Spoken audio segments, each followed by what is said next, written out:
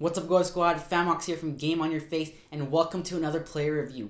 This one is definitely one for the wealthy, as we have a showdown between Evgeni Malkin and Stamkos.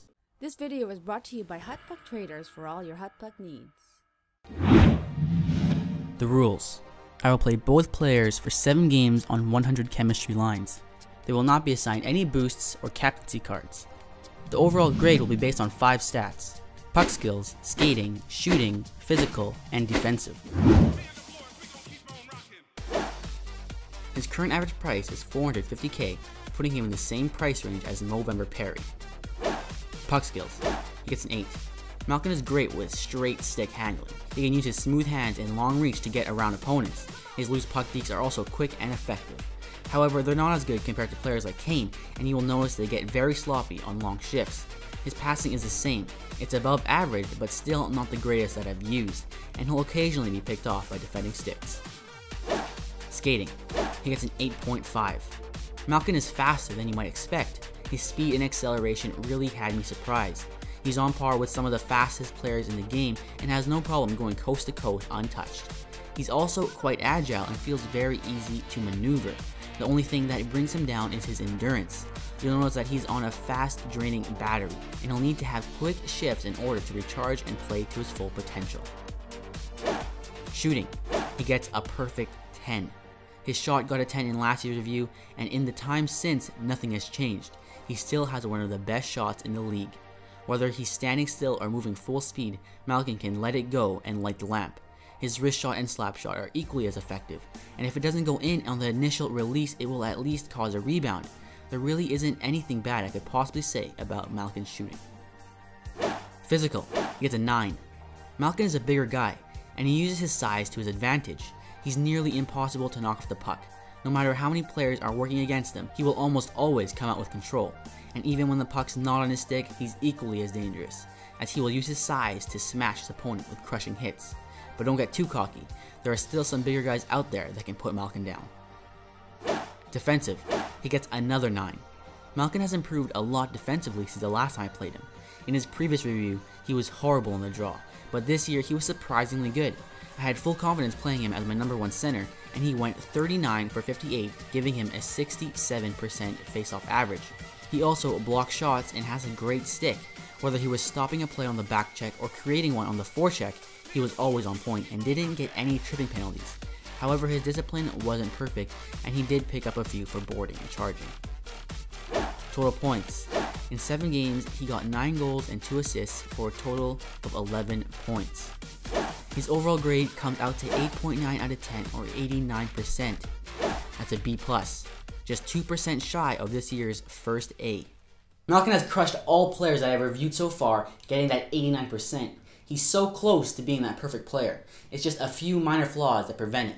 He's great defensively, he's got one of the best shots in the league, and he has a very rare combination of speed and strength. The only thing that bogs him down is that he has poor endurance, and even though his puck skills are above average, they aren't necessarily spectacular. But still, he's set the bar very high. Let's see if Stamkos can match up. His price is currently averaging at $750k, putting him around the same price range as Crosby. Puck skills. He gets an 8.5. Stammer's puck and stick skills are very similar to Malkin. He has great puck control and is very quick with the loose puck dekes, but the longer he's on the ice, the less effective he becomes. Once his line's stamina bar gets into the yellow, his deking becomes very sluggish. However, I found that he was a better passer than Evgeni. He would connect with his teammates more often, even with heavy traffic around. Skating. He gets an 8. Stamkos has some great wheels, and he can take off quick when he needs to, but again he runs into an endurance problem. He can't maintain his top speed for very long, and he'll quickly lose his zip on the ice. However, he does keep his agility, and he's pretty good with his tight turns and making small movements to throw off defenders. Shooting. He gets a 10. Just like Malkin, Stamkos' shot is perfection. There's really not much to say about it. If you know how to shoot and know where to shoot from, he will rarely let you down. He buries the majority of his goal-scoring opportunities, especially if he can set up his famous stammer one-timer. Physical. He gets a 7.5. This is the one area that I felt a little disappointed with Stamkos' play. I know he's not necessarily a huge hitter, but I expected him to have a better balance and just overall strength. Unfortunately, he did not hold his ground as well as I expected, and was fairly easy to knock down. That being said, he's still a little bit stronger than the average player and can deliver solid body checks against the smaller guys. Defensive, he gets an 8. Stamkos is fairly solid defensively. He has a good stick and will intercept most passes within his reach. However, he does run into a few problems. The main one being his discipline. He took way more penalties than I would have liked. Of course, some of them were human error and can be blamed on me, but 3 of the 5 were taken by his AI and completely out of my control.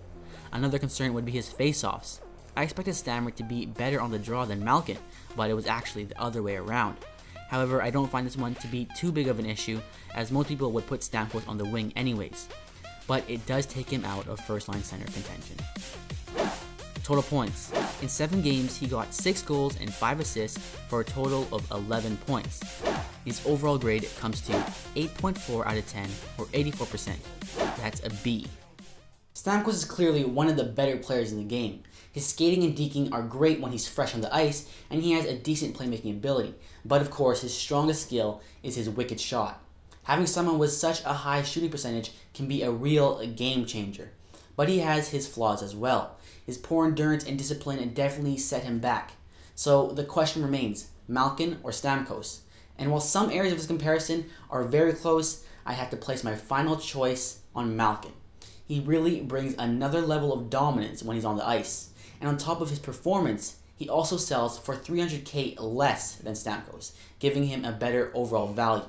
But just like every review, this is based on my own opinion and from my own experience with the players in a short 7 games. So if you have a differing opinion, then feel free to share it with me and everyone else in the comments. Now lately, a lot of you have been asking me to bring back the Canadian letter grades. And what I want you to know is that I have considered it, but seeing as I've done the whole year using the American grades, I don't think it would make sense to change it now. At the end of the year, I'll put a vote to it, and we'll see what we do for NHL 16. But speaking of votes, don't forget to go to GameOnYourFace.com and make your selection for what player review you want me to do next Saturday. And if you're new here, then please go check out some of my past videos. And if you like what you see, then hit subscribe and become a valued member of the Goif Squad, where I provide you with in-depth reviews so you can make informed decisions. I'm Famox from Game On Your Face, and I'll see you next time.